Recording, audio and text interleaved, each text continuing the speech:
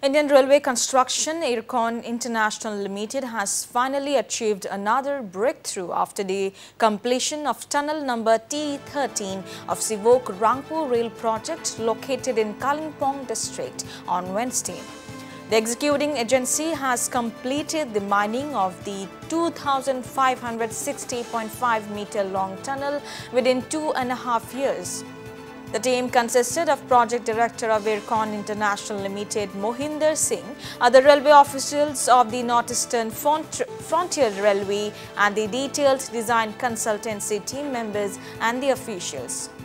According to them, the tunnel traverses through vulnerable and challenging geological and seismic conditions of the Glacier Himalaya, and in order to counter poor geological conditions and to maintain the safety like all other tunnels in Sevoke-Rangpo railway project, the latest and the most sophisticated technology, the new Austrian tunneling method, has been used there.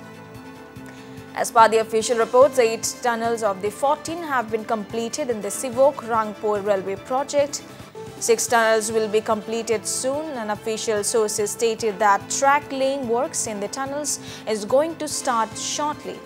Well, this is one of the prestigious ongoing national projects in India, and after completion of the project, Sikkim will connect through the railway network from the rest of India.